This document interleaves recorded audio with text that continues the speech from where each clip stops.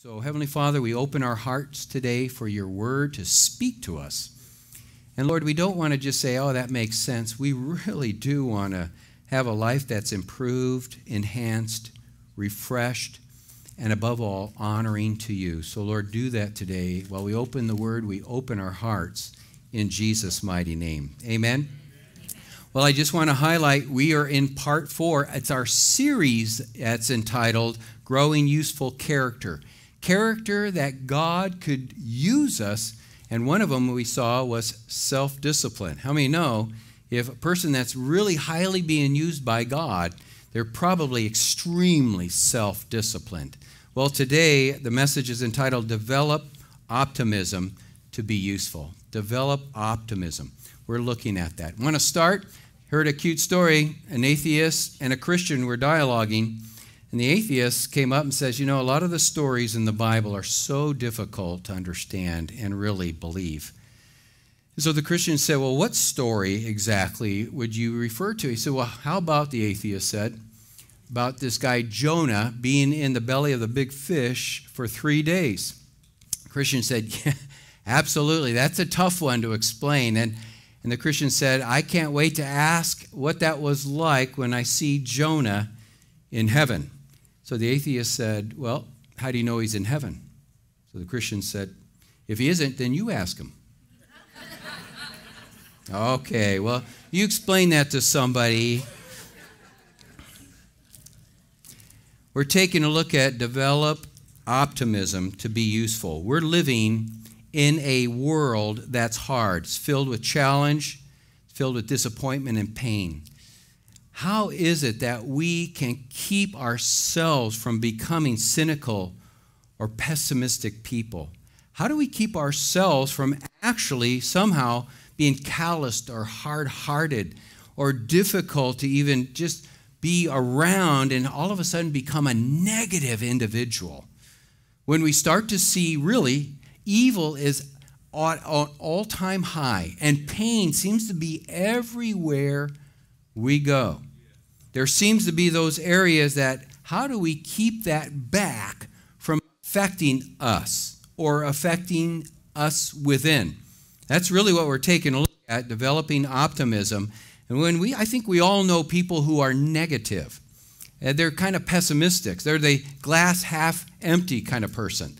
That individual that comes along and you just know, it's like, wow, what happened to you? I remember when I was a younger man as a Christian, especially as a youth pastor, and coming across people that were older than me, and they were negative. I was highly critical of them. And I've got to say that it's just, what was it that made them that way? What made that individual such a pessimistic, hard person? I remember when I was water baptized at age 19, it was shortly thereafter, I had a nice elderly woman come up to me and said, oh, dear Brother Paul, it is my responsibility to tell you that your joy will not last forever. It's like fingernails on a chalkboard. And I turned around and I said, dear Jesus, take me home now if that's the case. What is she talking about? So looking at people that have lived long, it seems like they become harder and more negative in their approach. Pain and hardship and brokenness takes its toll on all of us. And as I become older, I understand. I start to see, it seems like somewhere along the line, age certainly gives us a different perspective. I'm a little more compassionate now to people because I'm arrived. And we have to be careful what all of a sudden, because it can be so tough to stay positive the older we get. So if you're a young person right now, this message is for you. And for you who may be in that area, that vortex saying, life's a rock and I don't know if I want to be with anybody, then God brought you here for a purpose. So today we're going to be taking a look at how we can develop character quality called optimism. I want God to use us. I want God to use us. And He will. Optimism, as we see on the screen, says this: the quality of being full of hope and emphasizing the good parts of a situation. Or a belief that something good will always happen. So it's always an attitude that, listen, there's going to be something good that's going to be a part of this, or it's going to end up with something good that's going to happen. That's optimism. When we look here, and I want to just say, optimism defines the followers of Jesus. If you're going to say that person's a Christian, then this is one of those developing character qualities. It just has to be in us to be able to say, wow, that definitely is a believer, because optimism really goes and equates with both faith and hope.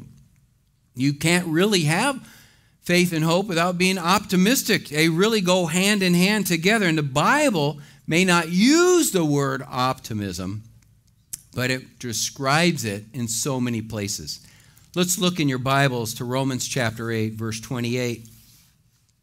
I'm reading from the New Living Translation. It's on the screen as well in case you don't have it. But it says, "And we know that God causes everything to work together of those who love God and are called according to the purpose, or for his purpose for them." So God causes everything. We know this. It's something. Now, the harshness of life cannot rob me. It won't personally. The harshness of life cannot rob me of experiencing the goodness of God. That's optimism, isn't it? I refuse to let that happen. And I've had some Lulus hit the wall. But it's important for you and me, because it's a pattern of a Christian to say, Lord, I know you're going to work this through. Here are 6 practical ways. We're going to take a look at them. I hope you'll enjoy the journey today. Number 1, practice gratitude in all circumstances. Let's look at 1 Thessalonians 5, verse 18. Practice gratitude, and look at the word all circumstances. It says it right here in the Bible. Be thankful in all circumstances, for this is God's will for you who belong to Christ Jesus. Now, look at that verse, because let's not miss the fact it's God's will for Christians to be thankful. Everybody see that? It's significant for us. We don't want to miss that. So one of the defining qualities of believers is that they're going to give thanks. Doesn't mean you have to be thankful for things, but in the midst of that, you are thankful. Now, good can happen to us, and it triggers things and makes us happy and give gratitude, but many times things don't always work that way. That's what we're talking about in our society these days. It seems like things are so difficult that people are finding a hard time to be a Christian and give thanks in all circumstances. Well, let me give you 2 practical ways. You can write them down. Here we go. Are we thankful for our everyday blessings? Are we thankful for our everyday blessings? You just need to write that down. We didn't give that to you on your notes. You're going to determine that. When was the last time you just took time to thank God for things that you might take it for granted? Nobody, I certainly don't want to be one that acts entitled to these things. Like, thank you, Lord, for the electricity. Thank you, Lord, for the air conditioning. Lord, I'm grateful for the new dwelling place you've given to me, or if you're able to buy a home. Lord, thank you for these things where I'm able to see a good job or great relationships that you're developing around me. Those things, when was the last time we actually took time to be thankful for everything in our lives? That's developing optimism, no doubt about it. So, if you're not, I will say this, you will develop an ability to become feeling, I deserve this. I am entitled to this. But thankful for everyday things is so important. Even in the hardest days, I have always something to be thankful for, and that's when it really matters. Always have something to be thankful for. I don't want to dwell on those things I'm lacking. Be careful. Another way is that we are to be thankful in our challenging circumstances, not just for everything. How about those challenging circumstances? Man, things that will rob us of our joy. Doesn't always come in a specific way and fashion. That's what we're talking about. Life has a way of just really injuring us. But to be thankful in challenging circumstances, I'll tell you, you will always have God and His Word. I have told people numerous times, what scripture are you going to stand on? I actually pass it on. It almost at times become irrelevant. It's like, the Bible? How does that work? But where I go back in difficult circumstances, I intentionally look for scriptures that says that God is with us, that God will empower us. Where is that verse? Where can I find that? That somehow God sees and cares for us. Oh, I love that. It's so wonderful when I see that God will accomplish something good in this. When I see that, I will grow in this. I was just sharing with Ainsley. I said, this situation that's happening, Romans chapter 5, verse 3, count it all joy when various tribulations happen. It really produces some things in you, especially character. Man, I don't see what character is going on yet, but I'm going to get there. And it says we should be happy when tough times come. We should be happy. But I'm talking to Christians. These things aren't going to happen unless God transforms our lives. So important. No, my guess is that we can all grow a little bit better in being thankful in all these areas. Let's go on to number 2, shall we? I think you're getting number 2, practice gratitude as a representative of Jesus. Now, I like Colossians chapter 3, verse 17. Let's spring it on you. Here we go. And whatever you do, the Bible says, whatever you do or say, do it as a representative of the Lord Jesus, giving thanks through him to God the Father. Now, this is a new concept maybe for some, but gratitude really is a witness to others. You belong to Jesus. That's a witness. Now, the Bible even says that. You're a representative of Jesus Christ through God the Father. Now, that's pretty exciting. So when you demonstrate things, you not only represent Jesus to others, you represent his nature. Oh, isn't the Lord kind? Isn't he been good? He's really been very patient with you and me. You get to emulate that. You get to demonstrate that in the setting of the public. What a witness. What a representative. How would that look? Well, you can imagine with me, no real grumpy or somehow pessimistic or negative Christian. How many of those attract people to Christ? I didn't come that way. I just saw a few that when I was beginning my journey with God, they were still talking Jesus. And I'm telling you, they were really facing some dire situations. What a witness. So here we go. When we take a look at this, what would that look like? How do we be a representative of Jesus? How about in the store? When you're going through the checkout, where you just kind of politely just say, thank you. Hello. That would be great. Just grateful for what somebody might do or help you with. How about the restaurant? When the waiter comes up, that person says, well, how are you doing today around your table? Wouldn't it be great to say, well, how are you doing today? What a shocker where we get a chance. Or we just give a compliment, well done. I like giving compliments. There's sometimes I'll pass somebody and say, hey, you're doing a great job as they're cleaning up the park. Thank you. You're making a difference, I tell them. Really? They'll say, how wonderful.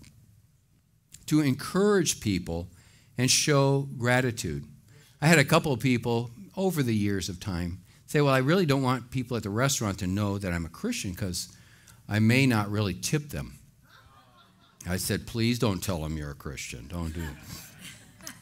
And don't tip them with a tract unless you give them a big amount of money. I just want to throw that as a side note. But it's very real. You know, we have some waiters and waitresses here, and they know what I mean. So it's important. How about at work? Do you practice gratitude toward your coworkers or your supervisors? You represent Jesus. What is Jesus going to be like to me? Is he stern? Does he even know I exist? Does he even acknowledge I've done something? Number 3, practice gratitude for others. I like Philippians chapter 1, verse 3. Let's take a look at that. But look at this third point. This third point, practice gratitude for others. If there's any area that you lose our optimism. It is right in relationships. This is it. This is the big one. If you can cross on over and be grateful for people around you. Philippians 1:3 says, every time I think of you, I give thanks to my God. That's pretty neat. That would be nice to even say, I want to just thank God for you. How important is that? Let's face it, we don't always feel like that with everyone. There are people, we all have people in our lives, do we not? You at home, don't you have people in your life? Easily say, oh yeah, thank God for this person. No problem. They're great. I can always count on them to write me a check to help bail me out. But there are areas that there could be others that are a little more challenging, and we have a hard time practicing gratitude. But it's essential. This one is essential to keep us back from becoming cynical or closed off. This one's essential. To learn to be thankful for people. Here's some, I'm just going to pass it on. You can write it down if you feel this is going to be of benefit to you, and grow in your optimism so God can use you. Number one, avoid demonizing people. Avoid demonizing people. You go ahead and write that down. We're not going to put that post-it. These things will help you. If I can think about that person as being ultra bad, it somehow justifies my bad behavior. So we have to be careful about that. We never want to just cause a person to just declare that they're of no value. Be careful. Another one, avoid gossip. Gossip, sharing negative information to influence the listeners in one way or the other. Be careful about that. We are not, as people, entitled to be the judge of other people. Be careful about that. Watch out. Do not hurt person's character or reputation. Be careful about that. Another one, choose thankfulness as an act of love. There's literally my one way to express love is to show thankfulness to somebody. That is my effort to show love. I'll tell you, it doesn't cost me money. It may cause me to be a little humble, because I really would like to say you could do more, but I want to show love. And I want to express love. And I will not, then I'll avoid demonizing, and I'll avoid gossip, would be one way to show love and gratitude. Assume a positive intention in any areas. Assume positive intentions. When people don't do what you anticipate and you've been injured, assume there's got to be a reason behind that. It's kind of like the old iceberg, right? You all heard that an iceberg, 90% of the iceberg is below the waterline. You only see 10% above the surface. When somebody hurts you, if somebody doesn't perform up to expectation, there's got to be a reason. Maybe there's something of a positive intention. Why was that motive when they went and did what they did? So important. And number 4, practice gratitude for your eternity. Take a look at that one as well. Let's look at Hebrews chapter 12, verse 28. It says, since we are receiving a kingdom that is unshakable, let us be thankful and please God by worshiping him with holy fear and awe. Check that out for a moment. Since we are receiving a kingdom, man, we've been promised a kingdom. That's going to always keep me filled with gratitude. You got to know where you're going. That should create thankful hearts in you and me. Always, it's so important. If we overemphasize the negative going around you in your life and in your sphere of influence, you overemphasize the bad stuff, that means overemphasize, you've lost focus of your eternal kingdom. You will always have a reason to be happy. You will always have a reason to be a good witness about Jesus. The brokenness of this life should remind us, really, that this world is not forever. It's important that I even tell you this because there could be a time I'm not here to tell you that because things have so unraveled on this planet that we don't have the liberty to express the Word of God. You'll have to remember everything has been zeroed out. Some of you have had those in your life. What you were hoping will always be there, what you always anticipated, you were expecting in retirement, it's gone. And now, what do we have left? It just reminds us we've got an eternal kingdom. I love Hebrews 12:20. Since we are receiving a kingdom that's unshakable. I love that. That means where we're going, friends, no pandemics. Woo! No fires. Glory to God. Huh? Yeah. No earthquakes. Hey, that's important too. No droughts. No heat waves. That's reserved for those below. Anyway, I just want to... Hey, the past 18 months, I'm telling you, has been so unpredictable, and things have been so temporary. And there's like this frustration that is at a heightened level. I don't need to tell you that, but when I bring it up, it's like, yeah, it sure has been. But we have an unshakable kingdom. And for a Christian, the point 4 is practice gratitude for your eternity. Let's not need to go to a memorial service and remember, oh yeah, when my time comes, I think I will go to heaven. Spent almost Saturday, Rick Fagnetti's memorial service right on the beach. It was great. It was a wonderful experience. Saw good Christian friends, people I know cutting loose for God in great ways around the planet.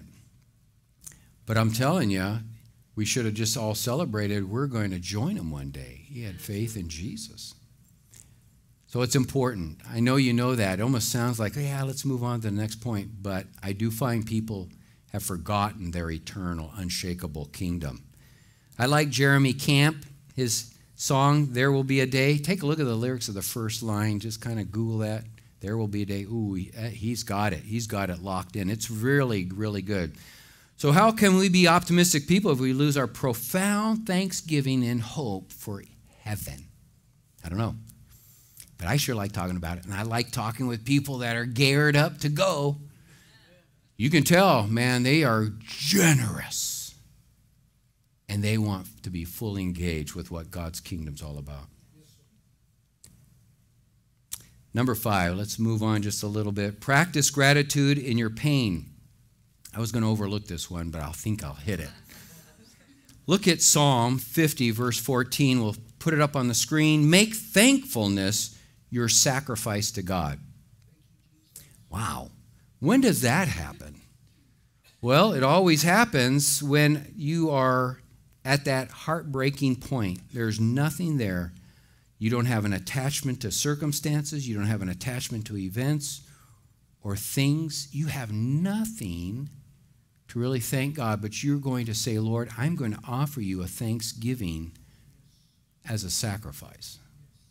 That's pretty powerful. If you have gotten into that, I love to call it the evening sacrifice like King David did. Lord, these things cost me something, and somebody benefited, and they thanked me for it, and now I offer it to you as the evening sacrifice. It came at a cost. I had to work and be there and help. And they said, thank you. Now I turn that as my evening sacrifice. It cost me something to show up and to work. Praise God. If you get to that point in your evening time, whether you kneel by your bedside or you sit and you offer God the evening sacrifice, you will feel the fire of God consume you. It's pretty beautiful. I don't want to offer God anything that doesn't cost me. Can't really. Come on. Everything's His anyway. But it's important for us to come along. But sometimes life is so painful and it's hard to focus anything positive. But I guess many of you have been in a place like that. It's very difficult to give thanks. You give thanks anyway. How is that possible? I basically, when I take a look at one thing that doesn't change, that's what's important. Things change. Evil's still rampant. Brokenness is out there. Sin's ever present. But God Himself is one thing that does not change. And His Word is one thing that does not change. And that's how I come in with my evening sacrifice too. Lord, these things I was so happy with for 6 months. Now it's gone. but you don't change. And I want to thank you, Lord, for you and for your word. Jesus, you're the one that said, Matthew 24:35, heaven and earth will pass away, but my word shall never pass away. You come in and you thank the Lord for that. Focus on his word. Focus on God. You can offer that sacrifice. Man. I love Psalm 119. Look at it. It's on the screen, 92, verse 92. If your instructions hadn't sustained me with joy, I would have died in my misery. I will never forget your commandments, for by them you gave me life. For by them you gave me what? Gave me what? Life. Man, thank God for the printed word. I go there and life comes back to me. It's so easy to offer God, but if we practice gratitude in our pain, I'm telling you, many of you have been zeroed out like we talked about. And when you come and say, Lord, I don't know how you're going to pull it together, but I come to you now in my pain, my lack, my loss, and you describe two things. I start to hear God again, and I'm seeing God again. Oh, man, that alone will start to cause you to be thankful. Well, praise God. Let's welcome our worship team up. Let's go to number 6. Practice gratitude in your worship. There it is. You knew I was going to sneak that one in. It's a beautiful thing to be able to worship. I love Colossians chapter 3, verse 16. It says this so clearly. Sing psalms and hymns and spiritual songs to God with thankful hearts, with thanksgiving. Take a look at that. It's pretty much a directive. Who is it aimed to? God. I do sometimes forget. We just want the best we can around here for the audience, for you to be comfortable in the situation and the setting. Hope you like the song selection today. Hope you like the volume today. But then I realized, wait, hey, we're doing this for God. I do have people from time, I didn't like it this way, or I didn't like it that way. Well, worship's really for God. And it really doesn't matter. You know that. I'm sure of that. God created mankind to love music. Oh, it's so good. And we relate to certain songs because certain lyrics so relatable to us. It's like, I'm there. Oh, I've lived that. Oh, I'm in it. It's my favorite song. And what a gift that is for us. So I love worship that celebrates God, who he is, and what he has done. I like, this is for David Liu, I like joyful worship. I really do. I know there's contemplative and woe is me, and maybe I've sung a few funeral dirges in my life. But there's so much joy in the Lord. And that's what brought me to Jesus, was seeing people that had joy when it's like, what is that? Because I don't see any beer in their ice chest. I didn't see any weed being passed around. I was like, you are so peaceful and happy. That's why I like to make my worship joyful. That's my favorite kind of worship. Blow the cobwebs off. Someone says, I don't have enough dust to blow the fuzz off a peanut. Let's keep our joyful attitude. I want to welcome you who are with us on live stream. And I want to thank you for being with us. Maybe today you haven't been able to experience that life transformation of just joy. It really comes from Jesus. And it's so wonderful how that Romans 14:17, the Word of God says that the kingdom of God is righteousness, peace, and joy in the Holy Spirit. And the Holy Spirit's there with you right now. I want to welcome you to pray with me. And you who are with me now, you can pray to say, Lord, I need the kingdom, and I need Jesus. Because maybe what I've been lacking and the pastor's been talking about is mine today, and it's true. Would you pray with me, and would you join me as well? Simple little prayer. It goes like this. Dear Jesus, I acknowledge to you today, I need you, and I acknowledge my desire to live for you. Help me, Almighty God, to do my best and wash me clean of my sins, all my shortcomings, all my failures. My life is yours today. And it makes me so happy to know that I will live the rest of my life with you. I will never be alone. I will never be afraid. I am completely yours. And I give you thanks. In Jesus' name, amen. Praise God. Well, I want to just now bless you and thank you for joining me. If you prayed that prayer, would you let me know? I'll come right back and describe how you can respond and be a part of this ministry here today. God bless you. God's strength to you. Give it all you can for Jesus. You'll never be disappointed. Goodbye. I want to thank you for joining us today at Hope Chapel, Huntington Beach. It's our desire to bring the teachings of this church to others globally. If today's message has brought you closer to Jesus, we want to know. Can you send us an email to office@hopechapelhb.org? Would you consider supporting this ministry financially? You can give securely online at hopechapelhb.org/give. If a check is your preferred method, you can send a mailed check to Hope Chapel, P.O. Box 548, Huntington Beach, California, 92648. If you want to be contacted by Hope Chapel, would you consider subscribing to our weekly newsletters at hopechapelhb.org/subscribe?